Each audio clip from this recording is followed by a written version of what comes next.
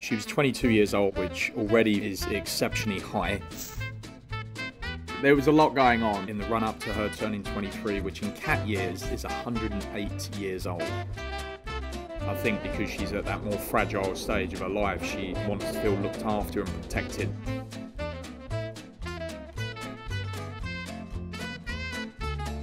She's my escape. But she is still sassy.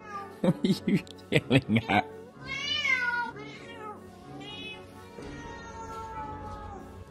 I don't know whether it's because I'm not giving her attention or because I've not let her come closer to me. I'll turn and she's just literally giving me the death stare. I know Daddy's home. She wants to find me, she will just appear. Someone knows it's dinner time. We've always had a really close bond where the journey started, way back in 1999. As she's gotten older, I've noticed that she is much more dependent on me. When she had a stroke a few years ago and I was seeing how she was walking, I thought, this is it, she's not got long left. When I'm at home, I appreciate the time that I have with her because I know that nothing is endless.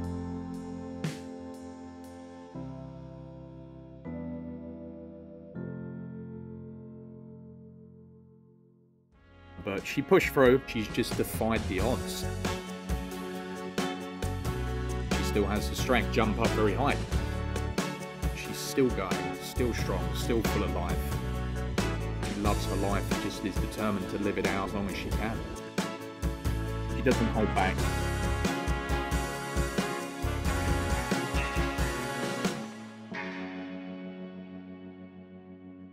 So, as the birthday drew closer, we had to arrange balloons, her toys. Happy birthday to you. Happy birthday to you. Happy birthday, Queen Lily. Happy birthday to you. 23, I guess. Yay! It's a wonderful birthday. And then slept like a baby. Lily has shown me the true meaning of what it is to be a soulmate. Someone that is literally at your side till death do you part. She's been the best friend I could have ever asked for.